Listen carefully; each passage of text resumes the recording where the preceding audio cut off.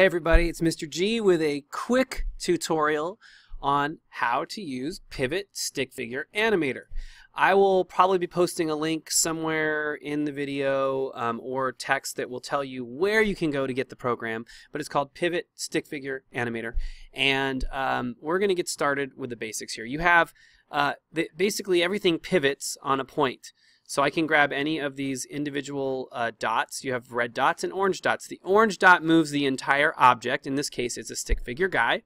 And the red dots pivot things attached around the orange dot. So I have these attached around that and this around that. We got a guy. Okay, to animate. The basics are you click Add Frame. Boom.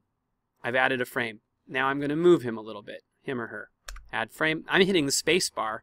And the space bar, now you can use the space bar, that at least you can free up your other hand.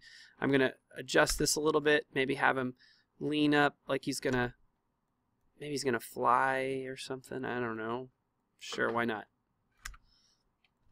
And if you know anything about animating, little movements tend to look more realistic, depending on what you're doing. I guess it depends on what you're doing. In this case, I'm going to have him Superman off the screen. He's going to eventually get his arms straightened out. I keep adjusting his arms a little bit at a time, kind of imagining where his body would be in the next picture. And then he's going faster, so I'm going to move him farther and then off the screen. And I'm going to hit play. And it plays it back. Now I can change the speed that it plays back by taking this little slider. And the speed that I want to do it at, I'm going to kind of animate it roughly 10 frames per second. A lot of animators will use different speeds. There's a lot you can do.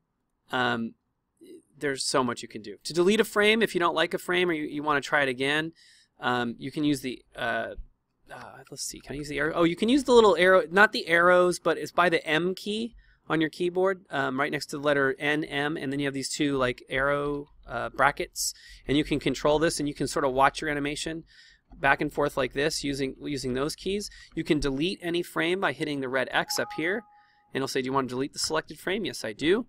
I can duplicate, copy those selected frames. I'm like, oh, I like that, and I'm going to paste it. So I have that doubled. Okay, then I can hit play, and it will play that twice. I can slow this down so you can see that. I can turn the loop off so that when it finishes playing, it stops the loop.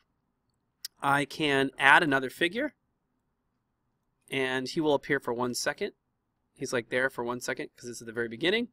I can change the color of the figure by clicking on that.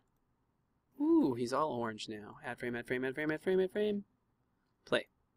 There's the orange guy. He's invisible and he goes away.